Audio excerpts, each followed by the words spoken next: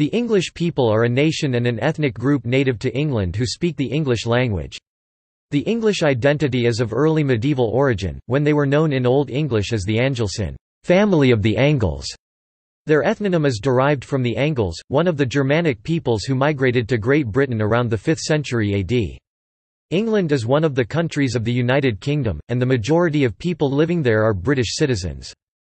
Historically, the English population is descended from several peoples, the earlier Celtic Britons or Brythons and the Germanic tribes that settled in Britain following the withdrawal of the Romans, including Angles, Saxons, Jutes and Frisians. Collectively known as the Anglo-Saxons, they founded what was to become England from the Old English England along with the later Danes, Anglo-Normans and other groups. In the Acts of Union 1707, the Kingdom of England was succeeded by the Kingdom of Great Britain. Over the years, English customs and identity have become fairly closely aligned with British customs and identity in general. Today many English people have recent forebears from other parts of the United Kingdom, while some are also descended from more recent immigrants from other European countries and from the Commonwealth. The English people are the source of the English language, the Westminster system, the common law system and numerous major sports such as cricket, football, rugby union, rugby league and tennis. These and other English cultural characteristics have spread worldwide, in part as a result of the former British Empire. English nationality. The concept of an English nation as opposed to a British one has become increasingly popular after the devolution process in Scotland, Wales and Northern Ireland resulted in the four nations having semi-independent political and legal systems. Although England itself has no devolved government, the 1990s witnessed a rise in English self-consciousness. This is linked to the expressions of national self-awareness of the other British nations of Wales and Scotland, which take their most solid form in the new devolved political arrangements within the United Kingdom, and the waning of a shared British national identity with the growing distance between the end of the British Empire and the present. Many recent immigrants to England have assumed a solely British identity, while others have developed dual or mixed identities. Use of the word English to describe Britons from ethnic minorities in England is complicated by most non-white people in England identifying as British rather than English. In their 2004 annual population survey, the Office for National Statistics compared the ethnic identities of British people with their perceived national identity. They found that while 58% of white people in England described their nationality as English, the vast majority of non-white people called themselves British. Relationship to Britishness. It is unclear how many British people consider themselves English. In the 2001 UK census, respondents were invited to state their ethnicity, but while there were tick boxes for Irish and for Scottish, there were none for English or Welsh, who were subsumed into the general heading White British. Following complaints about this, the 2011 census was changed to allow respondents to record their English, Welsh, Scottish, Northern Irish, Irish or other identity. Another complication in defining the English is a common tendency for the words English and British to be used interchangeably, especially overseas. In his study of English identity, Krishan Kumar describes a common slip of the tongue in which people say, English, I mean British. He notes that this slip is normally made only by the English themselves and by foreigners. Non-English members of the United Kingdom rarely say British when they mean English.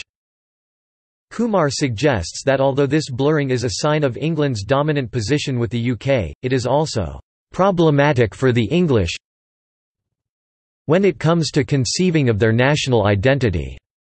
It tells of the difficulty that most English people have of distinguishing themselves, in a collective way, from the other inhabitants of the British Isles."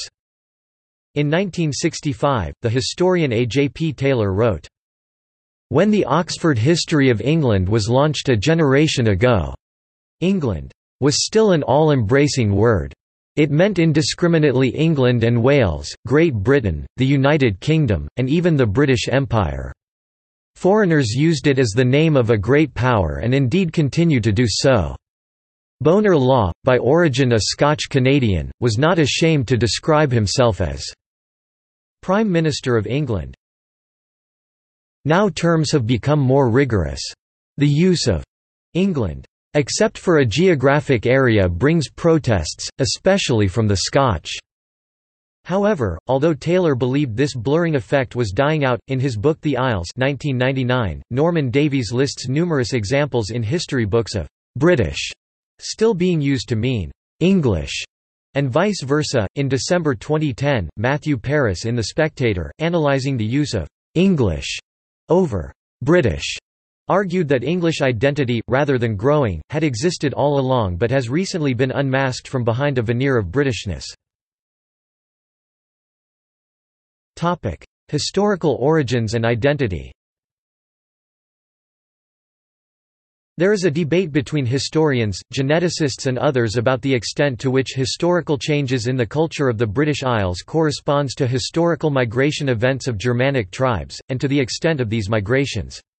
The traditional view of historians, based on contemporary accounts and linguistic evidence, was that the English are primarily descended from the Anglo-Saxons, the term used to describe the various Germanic tribes that migrated to the island of Great Britain following the end of the Roman occupation of Britain, with assimilation of later migrants such as the Norse Vikings and Normans. This belief is now regarded by many historians as incorrect, on the basis of more recent genetic and archaeological research. Based on a re-estimation of the number of settlers, some have taken the view that it is highly unlikely that the British Celtic-speaking population was substantially displaced by the Anglo-Saxons and that instead a process of acculturation took place, with an Anglo-Saxon ruling elite imposing their culture on the local populations.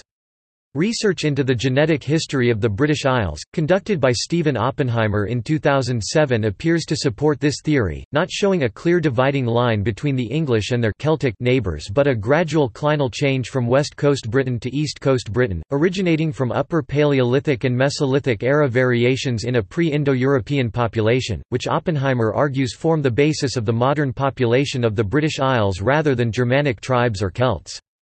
More recent genetic studies of ancient British DNA have refuted the hypothesis that the Anglo-Saxon invaders formed an elite class largely separate from the indigenous population, finding that samples from culturally Anglo-Saxon graveyards contained individuals who were more Celtic, suggesting a high level of intermingling between the Anglo-Saxons and the native Britons.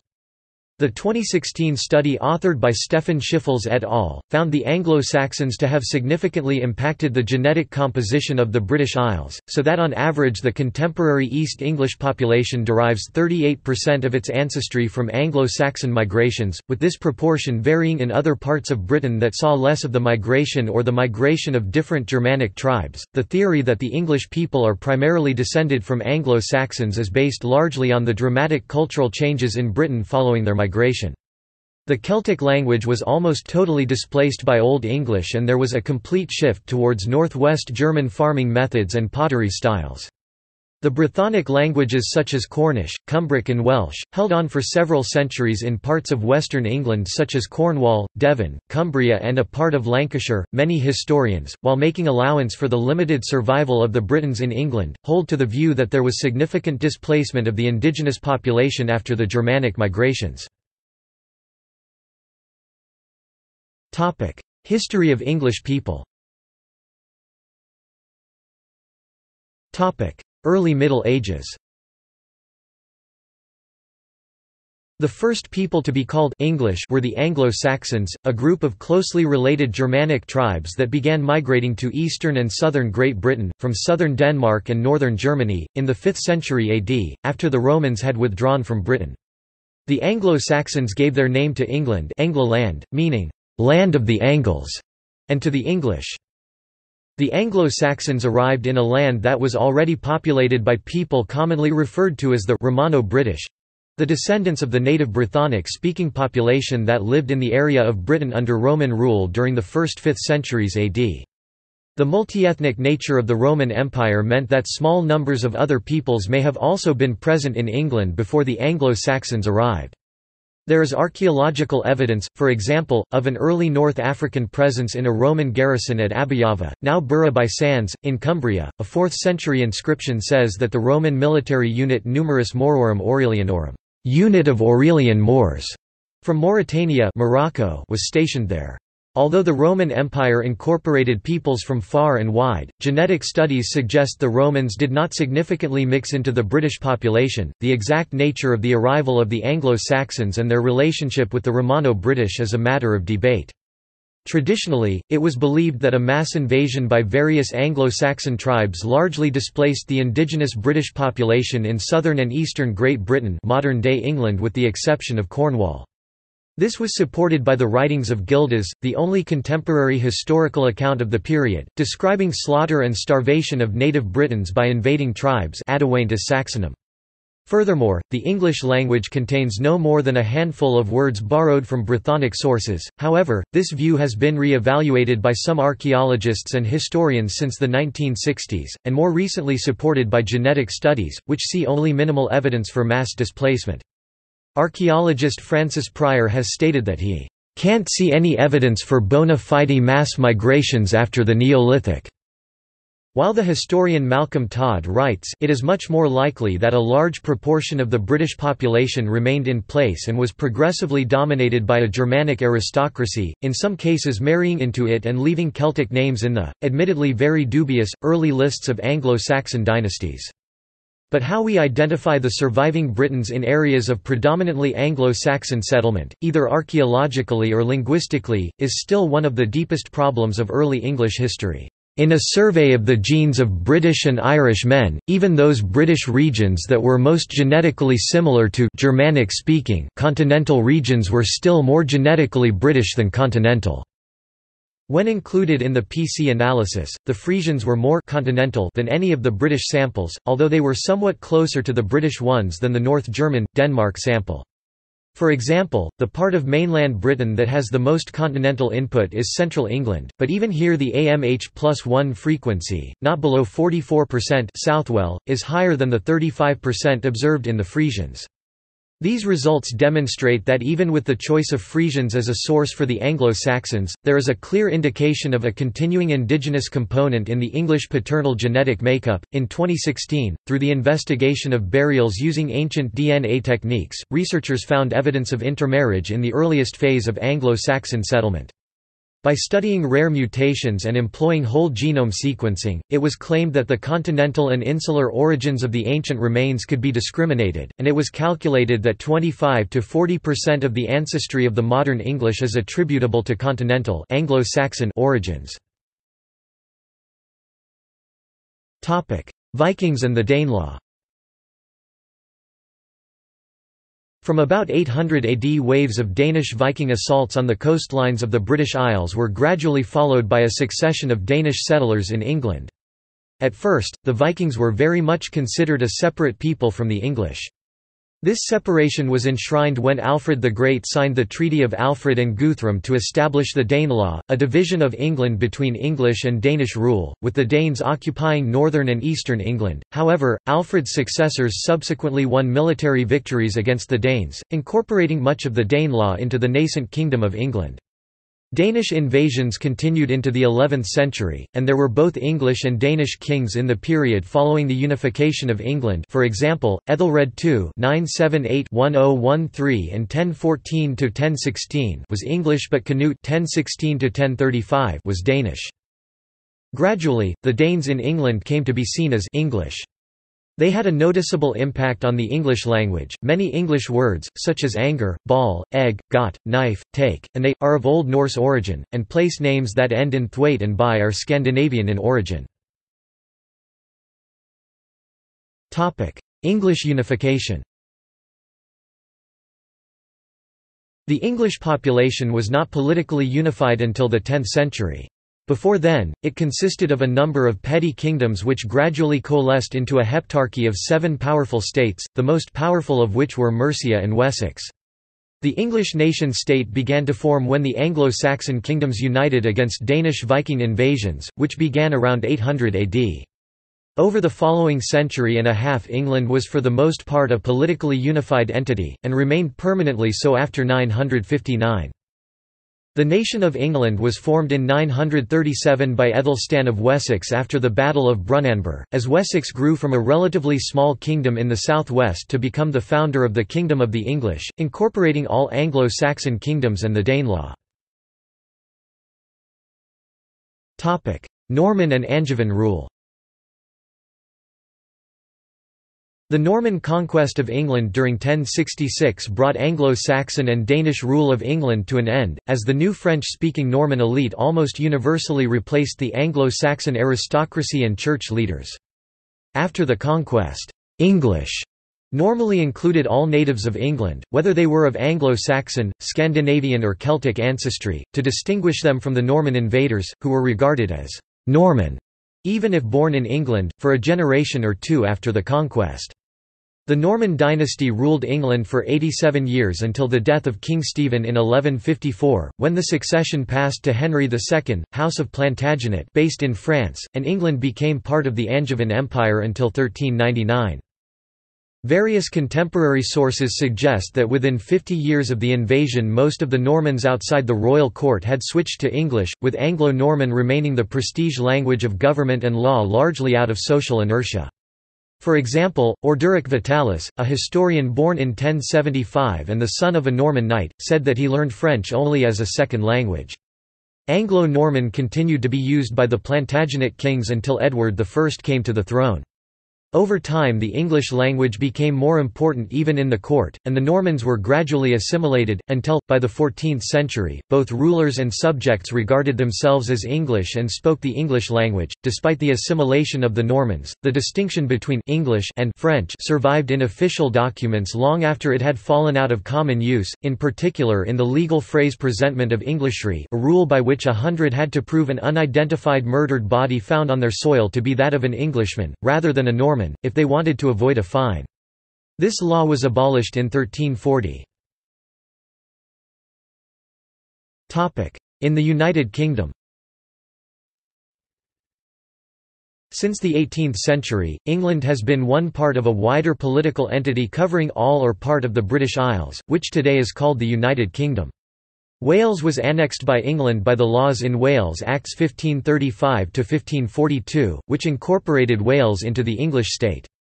A new British identity was subsequently developed when James VI of Scotland became James I of England as well, and expressed the desire to be known as the Monarch of Britain. In 1707, England formed a union with Scotland by passing an Act of Union in March 1707 that ratified the Treaty of Union. The Parliament of Scotland had previously passed its own Act of Union, so the Kingdom of Great Britain was born on 1 May 1707. In 1801, another Act of Union formed a union between the Kingdom of Great Britain and the Kingdom of Ireland, creating the United Kingdom of Great Britain and Ireland. In 1922, about two-thirds of the Irish population, those who lived in 26 of the 32 counties of Ireland, left the United Kingdom to form the Irish Free State. The remainder became the United Kingdom of Great Britain and Northern Ireland, although this name was not introduced until 1927, after some years in which the term, "'United Kingdom' had been little used. Throughout the history of the UK, the English have been dominant in population and in political weight. As a consequence, notions of «Englishness» and «Britishness» are often very similar. At the same time, after the Union of 1707, the English, along with the other peoples of the British Isles, have been encouraged to think of themselves as British rather than to identify themselves with the constituent nations. Immigration and assimilation. England has been the destination of varied numbers of migrants at different periods from the 17th century onwards. While some members of these groups seek to practice a form of pluralism, attempting to maintain a separate ethnic identity, others have assimilated and intermarried with the English. Since Oliver Cromwell's resettlement of the Jews in 1656, there have been waves of Jewish immigration from Russia in the 19th century and from Germany in the 20th. After the French King Louis XIV declared Protestantism illegal in 1685 in the Edict of Fontainebleau, an estimated 50,000 Protestant Huguenots fled to England.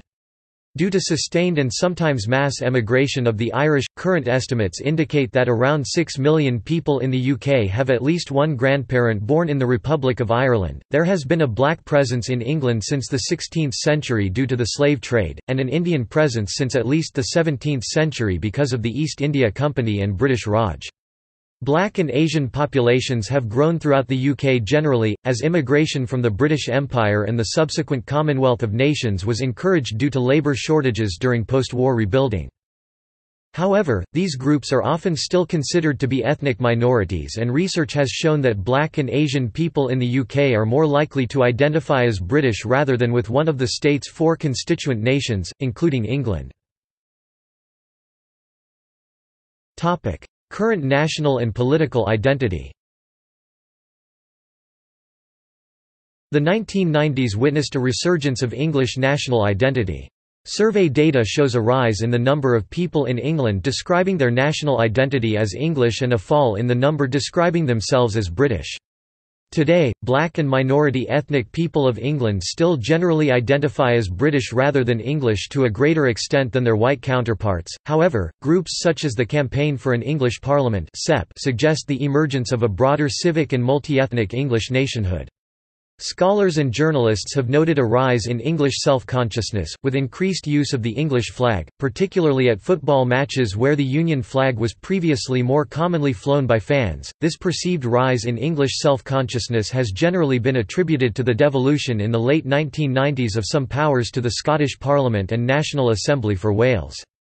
In policy areas for which the devolved administrations in Scotland, Wales and Northern Ireland have responsibility, the UK Parliament votes on laws that consequently only apply to England. Because the Westminster Parliament is composed of MPs from throughout the United Kingdom, this has given rise to the West Lothian question, a reference to the situation in which MPs representing constituencies outside England can vote on matters affecting only England, but MPs cannot vote on the same matters in relation to the other parts of the UK. Consequently, groups such as the CEP have called for the creation of a devolved English Parliament, claiming that there is now a discriminatory democratic deficit against the English.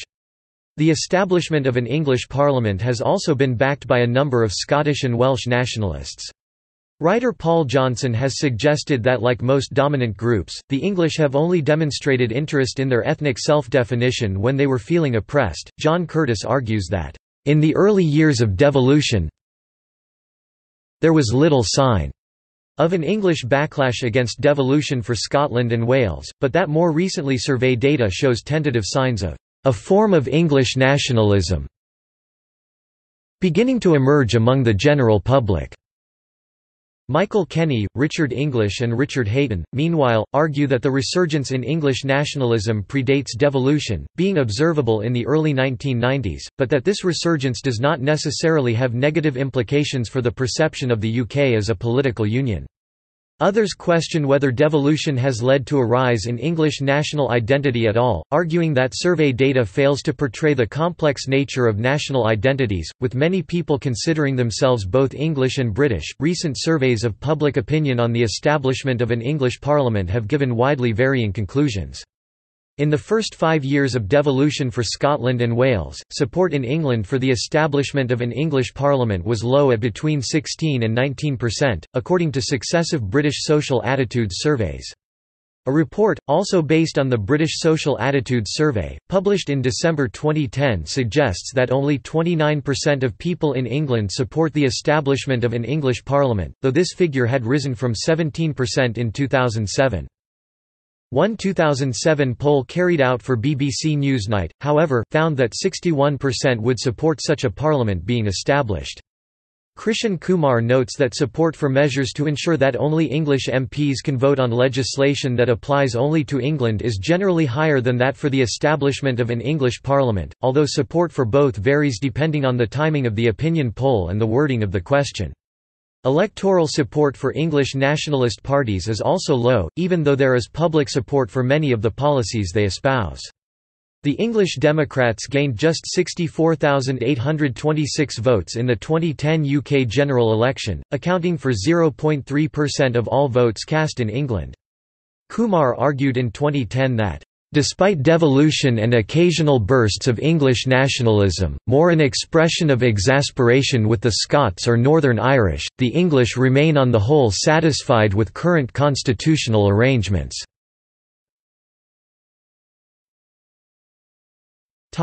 English diaspora. From the earliest times English people have left England to settle in other parts of Great Britain and Northern Ireland, but it is not possible to identify their numbers, as British censuses have historically not invited respondents to identify themselves as English. However, the census does record place of birth, revealing that 8.08% of Scotland's population, 3.66% of the population of Northern Ireland and 20% of the Welsh population were born in England.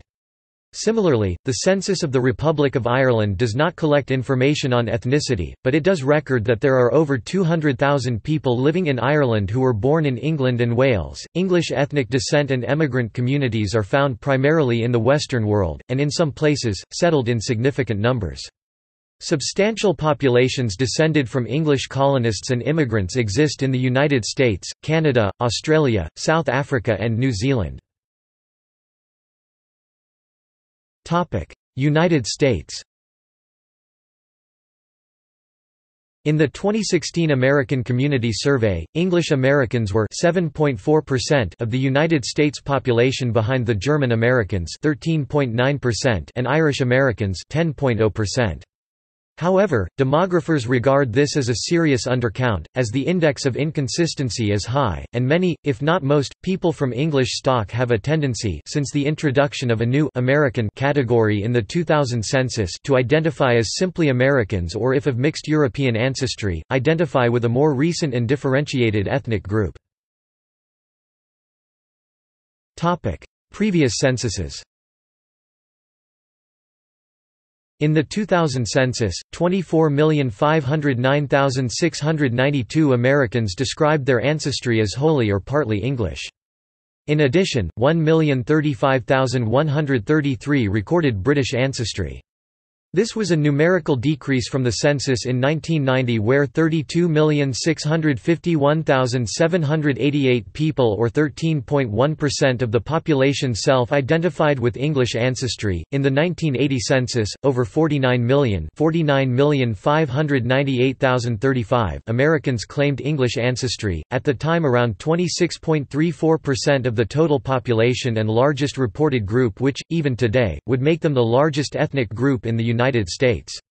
Scots-Irish Americans are descendants of Lowland Scots and Northern English, specifically, County Durham, Cumberland, Northumberland and Westmoreland, settlers who colonised Ireland during the plantation of Ulster in the 17th century. Americans of English heritage are often seen, and identify, as simply American, due to the many historic cultural ties between England and the US and their influence on the country's population.